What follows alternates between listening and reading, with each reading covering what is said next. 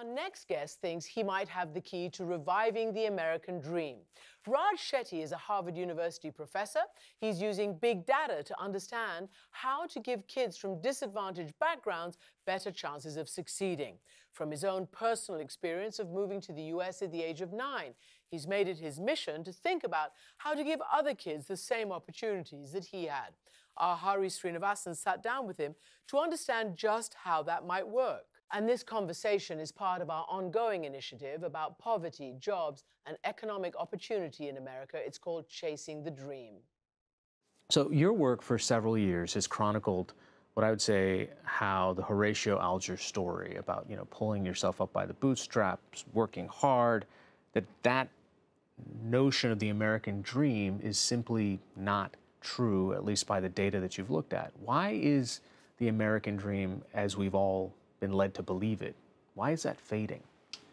Yeah, so to start with the facts, back in the 1940s and 1950s, virtually all kids in America would grow up to have a higher standard of living than their parents did. So for children born in 1940, for example, 90% of them went on to have a higher standard of living than their parents.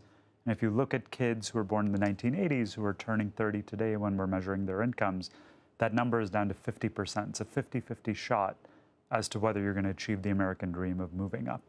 And so that fading of the American dream, I think is of tremendous concern from an economic perspective, socially, politically.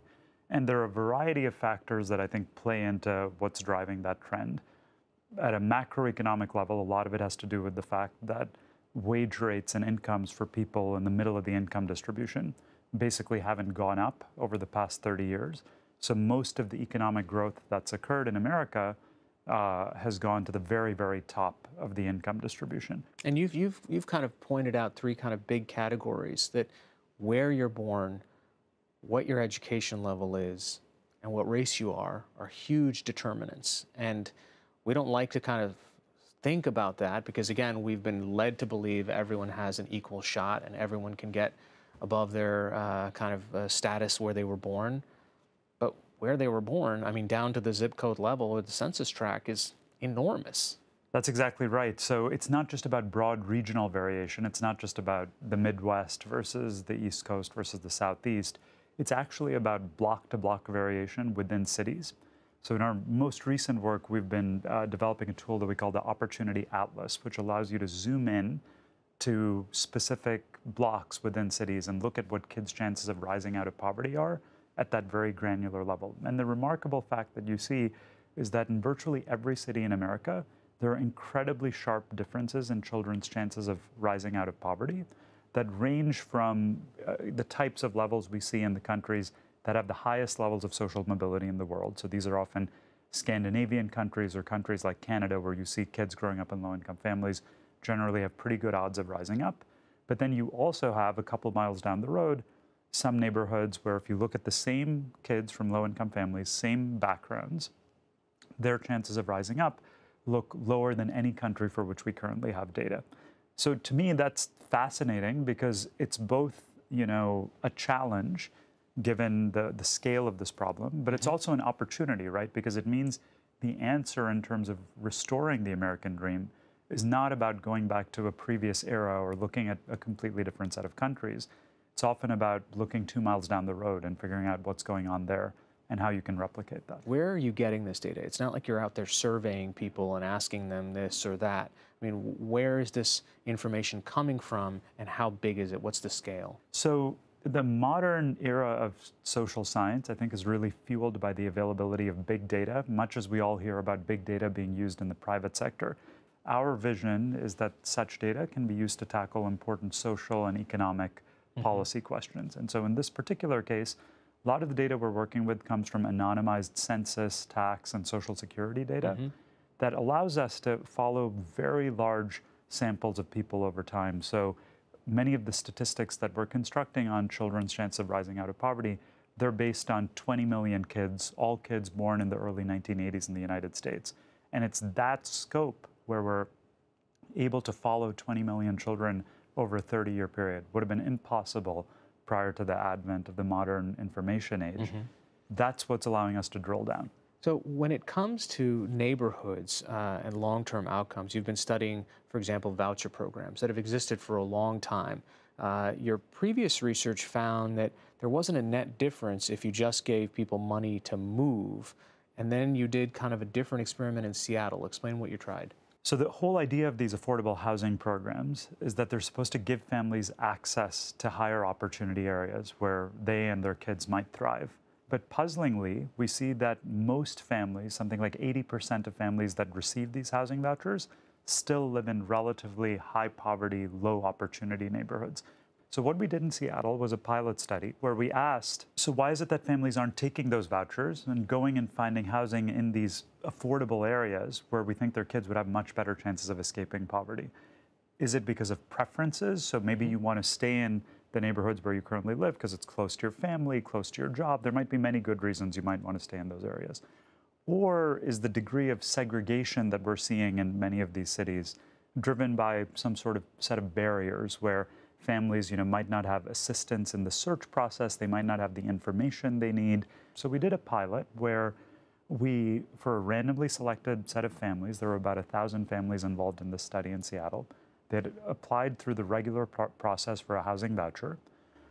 Half of them, randomly selected, we gave these additional services to help ease the search process, basically remove some of those barriers, identify landlords who might be willing to rent to you in high opportunity neighborhoods, give you information about where those neighborhoods were, provide a little bit of assistance and saying, here's a unit you could go check out and so forth. And what we found is that little bit of assistance up front, which actually only increases the total program upfront cost by something like 2%, that dramatically shifts where families choose to live. So in the control group, about 15% of families live in these high opportunity neighborhoods within Seattle. In the treatment group, that jumps up to 55 or 60%. So the majority of families are now choosing to live in neighborhoods where we estimate that their kids will go on to earn an additional $200,000 over their lifetimes as a result of that simple move about 5-10 miles away from where they were living before. You're also making a distinction. You're calling these high opportunity zones, not necessarily low poverty zones. What constitutes a high opportunity zone? Yes, exactly, and that's very important. So what we're defining as a high opportunity zone is a place where we see in the data kids who grow up there end up having high rates of upward mobility. So it's an outcome-based approach. It's just asking in a very direct way, if, let's say you're a parent deciding where to live, simple way to think about it is, where have I seen kids in the past who grew up in these neighborhoods? Where have kids gone on to do well in terms of maybe having a high rate of attending college, high level of earnings, and so forth and so on. So it's just kind of where do we see good outcomes? Now that could be related to factors like having lower poverty rates, factors like having better schools and so forth. But what's so powerful about these data is we don't need to rely on proxies for what might or might not predict rates of upward mobility. We can just kind of directly measure the thing that I think matters to many of us. Where are you going to achieve the American dream? One of the cities that you looked at, Chicago, for example, let's say there's a white kid and a black kid growing up friends and neighbors in a more distressed neighborhood, but their economic outcomes are going to be very different because of race. I mean, a lot of times in science studies, we see correlation. You're just saying straight up causation, this is the factor holding for all other things. And you can't overstate the importance of race and economic mobility. So, some people like to think that class is a dominant factor and maybe conditional on your income class, race is of secondary importance. That is absolutely not true in the United States. So we have seen with data covering essentially the entire US population, take a black kid and a white kid, not just in Chicago, anywhere in the US, growing up in the same neighborhood, families at the same income level, same wealth level, both growing up in two-parent households. Think of as many things as you can to make those two families look identical, except for the race dimension. And you see vastly different chances of upward mobility, specifically for boys. So there are big differences in rates of mobility for black boys relative to white boys, much lower chances of climbing out of poverty. But for black women, your odds of rising up, controlling for your parents' income, are about the same as for white women growing up in low-income families. So there's a gender by race intersectionality here where it's really about black men, who are facing challenges in rising up. So what's the biggest possible influence to give a young black boy a shot? Yeah, so you might naturally think of things like the criminal justice system, right? So we see incredibly high rates of incarceration for black men growing up in very low-income families. I think that's one of the tragic features of the current state of affairs in the United States. And so that could be one aspect, thinking about how you reduce interactions with the criminal justice system. That could involve things directly, in the space of mass incarceration, sentencing laws, and so forth. But it could also involve things earlier on in the childhood development process, changing access to schools. Another very strong predictor we find is the number of black fathers in a neighborhood is very strongly predictive of black men's outcomes.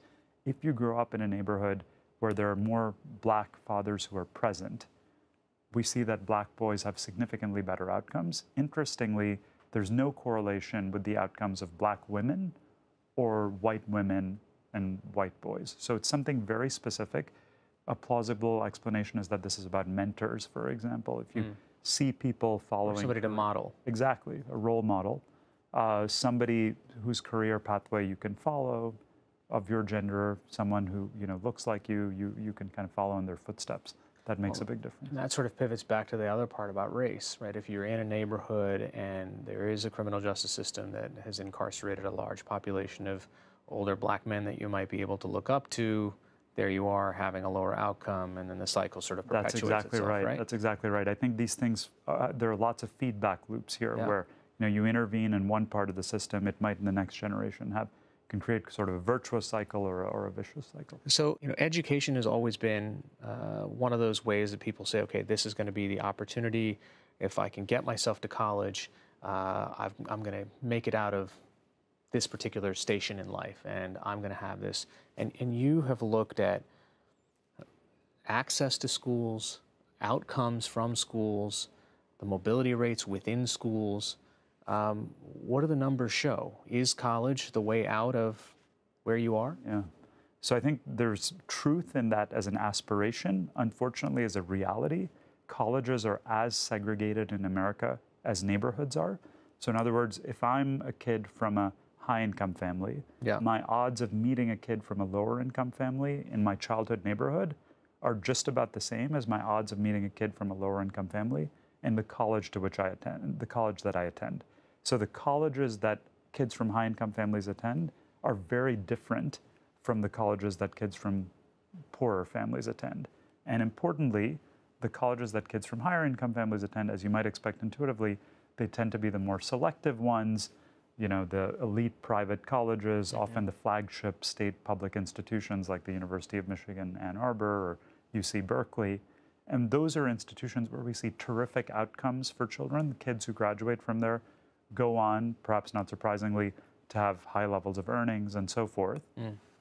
But there are very, very few low-income kids at places like Harvard, Yale, Princeton.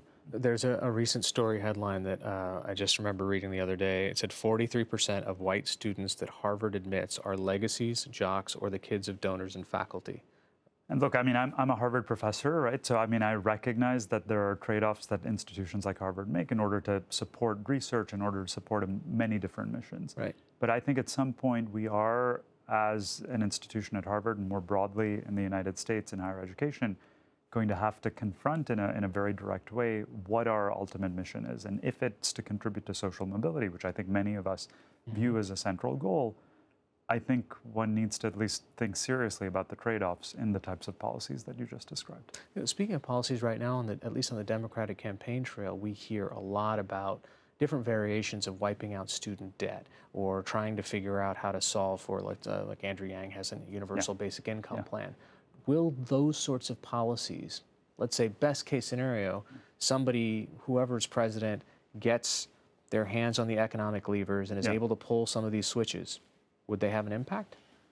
So let's take each of those in turn. So I find some of these policy instruments are a bit blunt. So when people talk about free college, for example, so that sounds good and I think potentially moves in the right direction. But as in many other settings, we find that there's tremendous variation across colleges in terms of their impacts on kid outcomes. And so I think a solution like we just need to make all colleges free is a bit too gruff. We need to provide greater access to the institutions that are really propelling kids upward, and we need to figure out how you improve outcomes in the institutions that aren't doing as well. And I think that message goes not just for institutions of higher education, but all of the various pillars of our society that try to create upward mobility, from the K through 12 elementary school to various other programs that we have, from housing vouchers like we talked about, to welfare programs, designing them in ways such that we're actually supporting the specific programs that create upward mobility rather than a broad brush thing. I know you haven't sort of taken, you haven't worked for a campaign, you haven't worked for an administration. That's obviously an active choice. I'm sure people come to you and say, hey, listen, can you be my economic policy advisor? Can you do X or Y? What are you hoping kind of in the next 5 years, 10 years? I mean, this is just kind of the data set that you've had access to, and these are the things that you've started to tease out of it. Are there, what other lines of inquiry are you intrigued by now? Well, what I want to use these data for is to define, in a scientific way, answers to the question of how we can increase equality of opportunity in America. So what I like about studying that issue is that I think it's, even in this very politically partisan time, one that people from both sides of the aisle can embrace. I think everyone in America believes in equality of opportunity, no matter your background, no matter where you came from, at least as an abstract ideal to aim for, right? So, part of the reason I myself don't get directly involved in partisan politics is I want to take an apolitical scientific stance to answering these questions. And I think we can identify things like better ways to design our affordable housing programs, better ways to design our school systems, ways to finance higher education that will lead to higher levels of upward mobility. I think we can systematically go down the list and kind of understand the recipe for high rates of upward mobility in certain parts of the country, certain neighborhoods, and replicate that throughout the United States. In a way, you're talking about sort of desegregating the ways that we have broken up by geography, by education, by race. Right? I mean, it's a, it's a big, big thing to tackle. It's absolutely a big thing to tackle, but I think a lot of these things, this comes back to the feedback loops that we talked about, where they can build on each other. So in one generation, if you figure out how to help some kids rise up, that might reduce the amount of segregation in the next generation, which itself then leads to better opportunities for kids from lower income families. The one place where I would hesitate on that conclusion is coming back to race. And so one aspect that we have not talked about yet, but I think is very important in the context of race, is that even if you look at kids from the most affluent families, my expectation when we were doing this research was that at some point race would become unimportant. If you were from the richest families in America, maybe race would start to play a secondary role if you went to the best schools, grew up in the best neighborhoods, and so forth. And a really disappointing finding in the data for me was that that's totally false. Even if you grow up in a family at the top 1% of the income distribution, you go to the best schools in the city of New York, you go to the, you're living in the best neighborhoods, you're growing up in a two-parent family with quite a bit of wealth, you still see that Black boys who grow up in those families have much higher chances of falling down the income ladder than white boys do. So white boys who grow up in affluent families tend to remain at the top of the income distribution in the next generation. But Black men, unfortunately, end up, due to various structural forces, falling back down to the middle class or even the bottom of the income distribution. That, I think, is quite distressing because often we focus on how can we help kids from disadvantaged neighborhoods rise up.